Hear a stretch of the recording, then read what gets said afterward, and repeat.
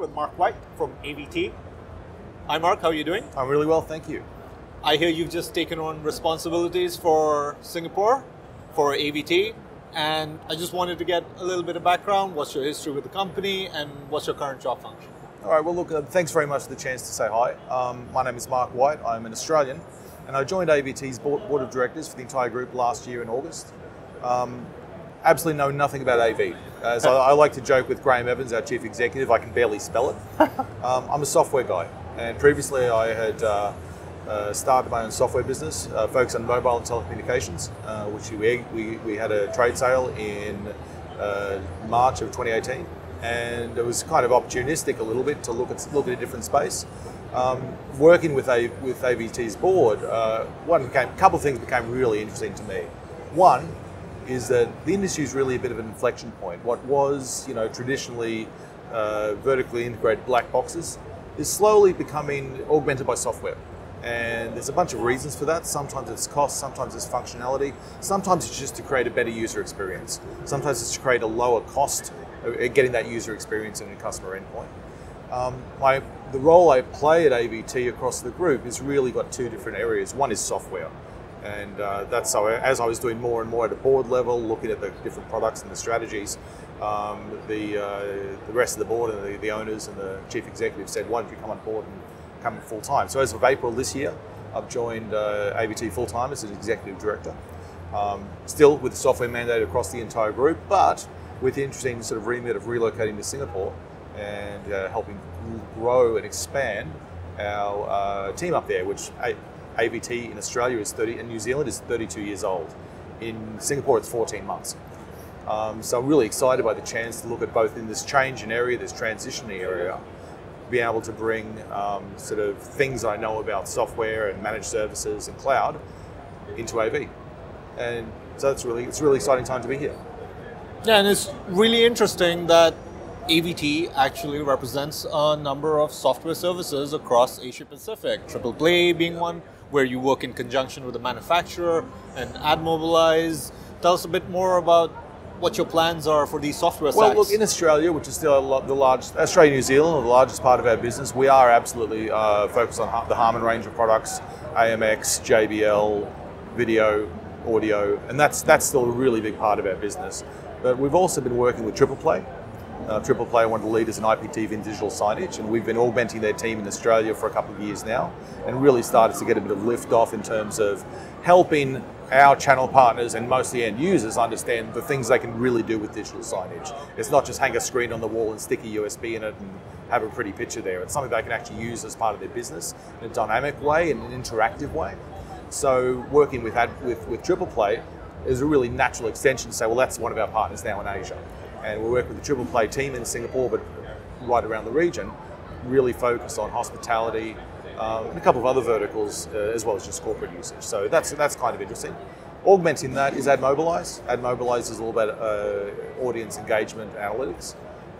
Really interesting way of taking a stream from a video camera and analyzing that stream, providing real-time data about what age, gender, time in a particular place, what they were actually focused on, and also whether they were happy when they were doing it, sort of their mood at the time, which is kind of a pretty interesting thing in markets in Asia, which is very heavily focused on retail. Now, companies can spend an awful lot of money in a retail space to make it look bright and colourful, but how do they know they're actually using that to drive purchasing intent or purchasing power? We can start to measure some of that stuff in real time, create very interesting solutions, and again, you start to see a sense where, in that particular environment, having something like AdMobilize start to trigger things we can do with AAA, you start to see it's not just 1 + 1 = 2, but 1 + 1 starts to equal 3. And the other exciting thing we're doing in Asia particularly, as well as Australia and New Zealand, software control and management for AV platforms. Traditionally, again, moving from that vertically integrated stack of black boxes which are in the room to something which is more software driven, software controlled, wanting to create a better end user experience. You start to look at, working that platform around the region. We're getting a lot of interest in environments that have certainly both Harman, AMX legacy products, which we're very, very good at and love, but also other environments where you can add that utility layer over the top and start to create better visibility, utilization of the room, the uptime of the room, notifications if a particular device is out and alert. So management of that overall AV infrastructure, as well as just creating a much better, from a control environment, user experience, because it's all HTML5, things we know about in the software world. We don't have to do any custom programming to create a room environment that's really cool and integrated with things like Zoom and Cisco and other areas like that. So again, working with our partners, working with both our solution partners and our integrators and end users to be able to create really cool AV environments that use the best of whether it's software or hardware. But it's all about that integration, that engagement. And again, with that legacy of doing this for 32 years in Australia, we've got tons and tons and tons of smart, really, really talented and experienced people in AV applying that software knowledge, doing stuff that's really cool. And that's the excitement we're doing around the region. So it's really interesting to be here this week and meet lots of people. It's been great. And is it right to categorize your appointment and the setting up of shop in Singapore as phase one of a Look, absolutely, it's a beachhead. My role over the next few years is really to expand the team. We're looking at obviously growing our business, getting some really, again, the reference wins in particular categories, particular markets, establishing other offices around the region is something we're focused on. And also, we've always been a value-added distributor. We don't just ship products to our channel partners. We actually try and add value to their business. So one of the things we think we can do in the software realm, and again, from my background, we're actually taking them to a point where software isn't necessarily a product they just plug in. Software is a tool they can use to create better end user experiences. So trying to assist not just in helping them integrate the products, but helping them solutionize and come up with the ideas for how a particular product can go into a particular market segment, be it a hotel or a stadia, what you can leverage from having that better software control experience. It's a pretty exciting time. And so we're not just looking to grow the business, we're hoping to grow our partners' business in the region. And again, I think software's key. There will always be the endpoints in the room, the audio, the video, the microphones. And so that there will always be elements of physical hardware in a room. And we're looking to basically try and use different ways to use software to make that just a better experience, regardless of the space. And that's pretty exciting. And coming into the industry with a set of fresh eyes, so to speak, are there any idiosyncrasies you've seen, any nuances, something that you feel that the industry is just doing completely backwards? Look, I think I'm respectfully coming in with a new set of eyes because AVs are very specialised and generally really well performing industry.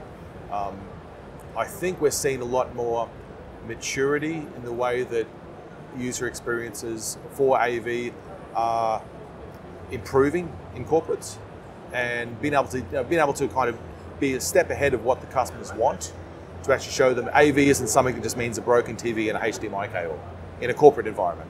In a hospitality environment, it isn't just a set of static screens that get changed once a month as a cycle. You can actually use them as tools to help grow the business and to create better end user experiences. And I think the thing that I'm seeing is just starting to change, and maybe the industry, we're hoping to drive within the industry, is that sense of, well, it's not so much about business as usual now. As business changes, the speed of business changes.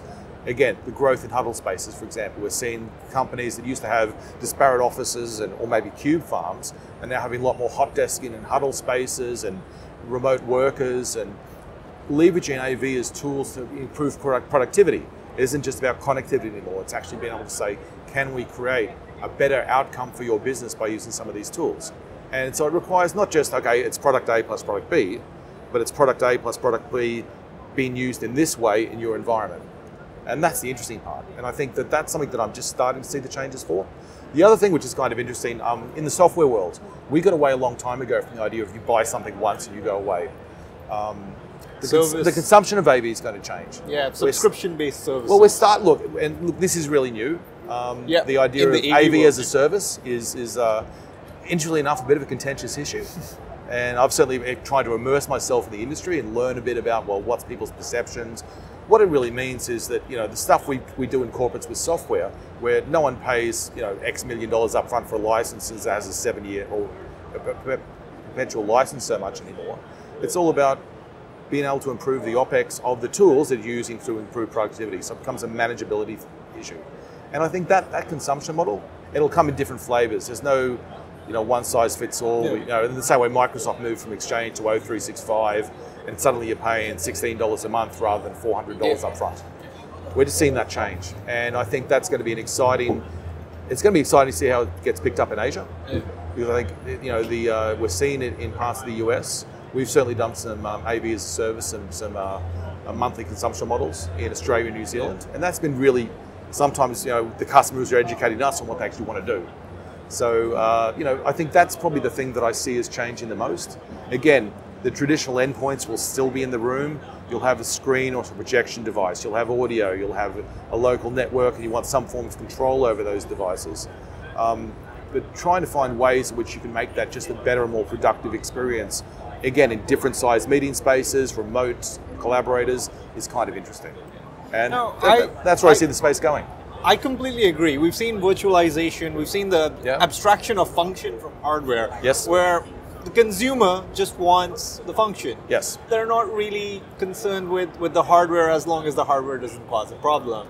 And AV is something that will go down that route. It's really just I think we're starting to see a lot more focus on the end user experience rather than the little devices we're plugging together to get an experience. Yeah. So trying to look at, well, not what we can do, but what could we do? And that's the thing that I see as exciting about AV now, because it is in that transition point. I think software's there. Software as a commercial model has moved to a consumption, and you're very right with virtualization. Like people used to buy servers and build data centers in their offices. Now it's in the cloud, and there are providers for that.